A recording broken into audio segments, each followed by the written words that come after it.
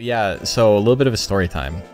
I've told this story on stream a million times, but I have not told it for my new audience.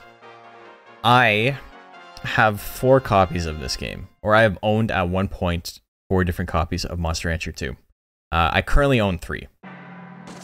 But I owned my first one, and then me and my friend traded games for 2 weeks, or it might have been closer to like a month or something, because he got Legend of Dragoon, and I was getting bored of this, and he was getting bored of Legend of Dragoon, and so we swapped games, and then I beat Legend Dragoon.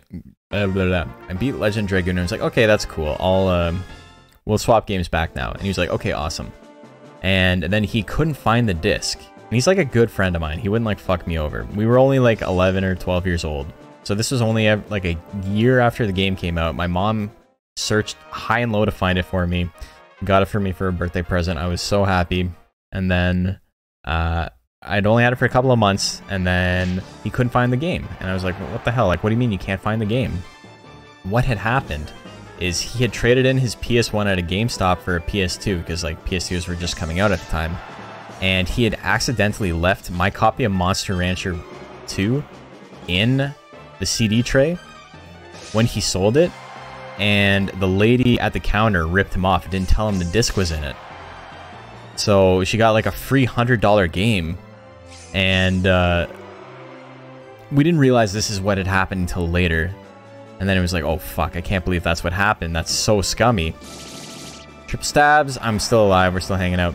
And so I just lost the game, and it was impossible to find it anywhere. eBay was like, you know, eBay was coming up in popularity, but it was not a thing that like older people were like really comfortable with. So like I would see games on eBay, and my mom's like, you're fucking nuts if you think I'm putting my credit card info online. Like, I'm never doing that. Also, that was real close. That was real close, but we did it. So yeah, so I never got anything like that. And then when I was in grade 11, so a good 6 years later, I get my second copy of the game because I got a job, got my own money, and I do a government issued like mail order check, send it out on eBay to get a copy of Monster Rancher 2. The whole time I was waiting to get that game, between being 12 years old and between being 17 years old, I spent so much time on Monster Rancher Metropolis, looking up stuff, figuring out how to unlock Zilla, figuring out how to unlock Durahan, monsters I had never been able to find or raise or figure out like how to get them. And so it was like Christmas when that game came in, and I was able to unlock all the monsters for the first time. And it was awesome until the game was so fucking scratched that only about half the monsters in the game would load. If I had to load a Suezo, the game would freeze up. If I had to load the Joker mask, the game would freeze up. If I had to load the birthday cake item, the game would freeze up. So I always had to send my monster on an errand tree to avoid getting a birthday cake. Kato for Mapmore. But what really sucked, what really did me in, is that the Undine slate would break my game. And the Undine slate is how you get Nighton, and Nighton is my favorite monster. So I was just like dejected. I was like, I waited all this time, I finally get it, and this game doesn't work. And I was frustrated, but I played it. I still played the game. I still like learned how to raise better monsters. And here's how fucked up the game was. The game was so scratched that what would happen is, in a PS1, if it's the laser's trying to read the disc, it goes for a pass. And if it doesn't read anything, it stops for a second, and then it goes, okay, I'm gonna try it again. And so it would do it again. And so if it was trying to read a part of the disc that had an especially deep scratch, it would just instantly do that. You'd hear the disc wind up, and then wind down, and then wind up, and then wind down. And what I would have to do is I would have to physically hold my PS1 and tilt it in different directions until the laser caught the disc and was able to read it.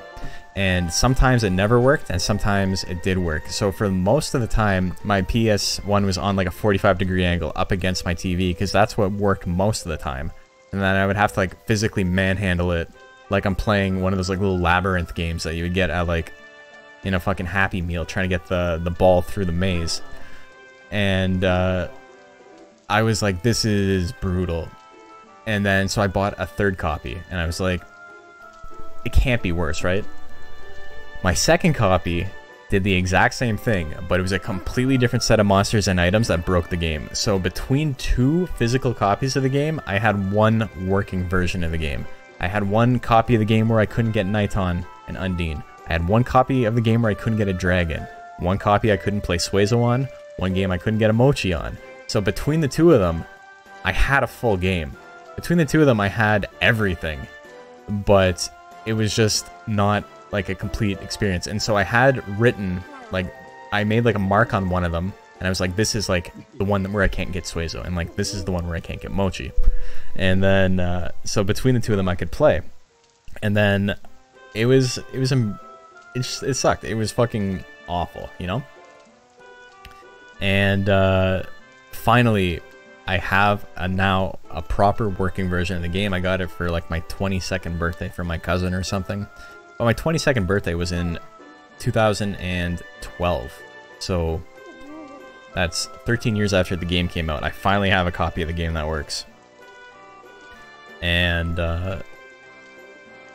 damn, dude, like what an ordeal, you know?